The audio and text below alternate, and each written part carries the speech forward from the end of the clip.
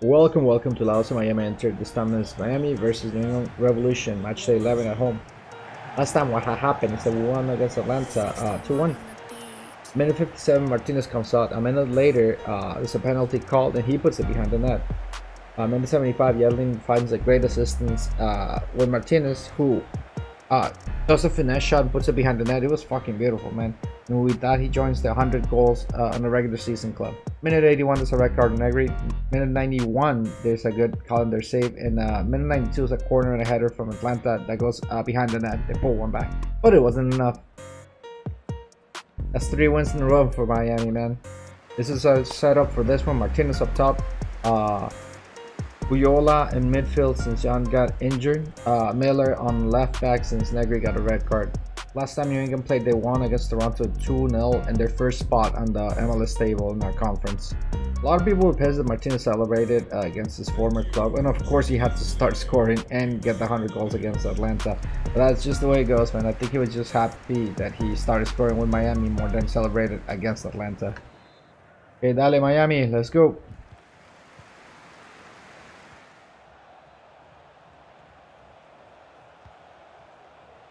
Yo, damn.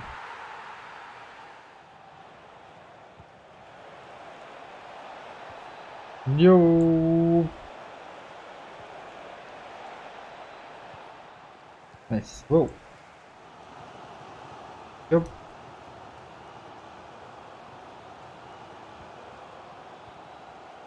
Okay. The shot. Damn it. Go. Oof.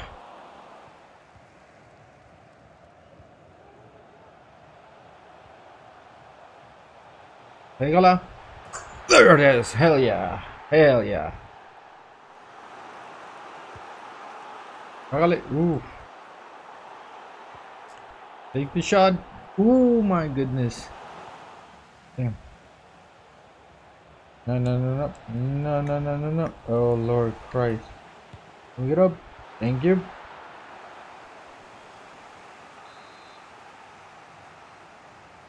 Okay, watch out. Looks like it's gonna be short. Go. Go with the counter.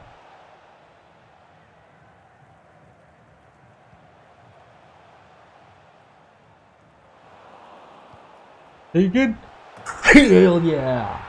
Oh my goodness. Oh my goodness. Bizarro. Nope. That's all she wrote. Hell yeah.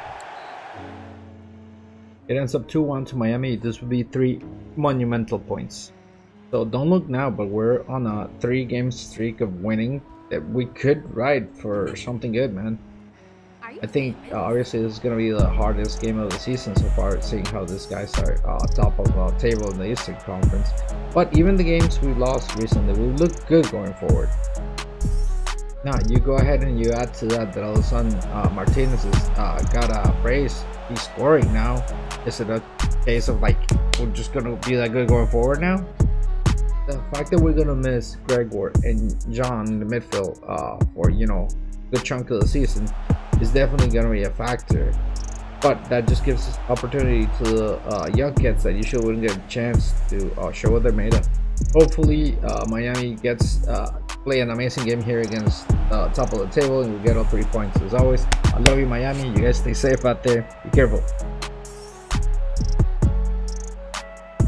Look at that just looks great. That looks great, man.